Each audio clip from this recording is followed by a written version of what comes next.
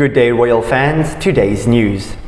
Royal fans have taken to social media to address reports over Prince Harry and Meghan Markle's suspected new project for Netflix.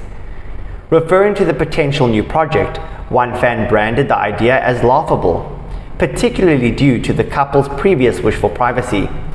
The couple have reportedly bought the rights to the best-selling novel Meet Me at the Lake by Carly Fortune.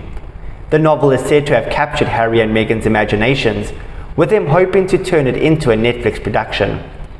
Themes in the book include a parent dying in a car crash, which bears resemblance to Harry's tragic past with the death of his own mother in 1997. In particular, due to the themes of the book, royal fans have criticized the Duke and Duchess of Sussex over their choice for their next business venture. One fan wrote on social media, "Thought they just wanted privacy. It's actually laughable." Another wrote, "This is getting to be a farce. The endless need for attention is exhausting. Why can't they just enjoy their lives, their wealth, and most importantly, their families?" A third said, "Harry and Meghan buying the film rights to a novel about a car crash, a parent dying, etc. continues to follow a theme. They think they are a modern-day Princess Diana." The news of the rumored new project comes after a host of blows for the pair. Last month came the end of their multi-million-pound deal with Spotify.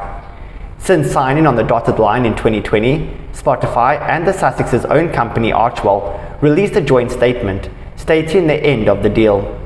The statement confirmed the news, as well as stating their pride over the release of their one project, Meghan's 12-episode podcast series last year.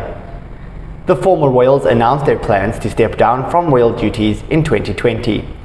They moved to the US with their son Archie later that year, before welcoming their second child in June 2021. The family of four currently reside in California, a vast difference from their former royal life. Like, comment and subscribe for more. Goodbye for now.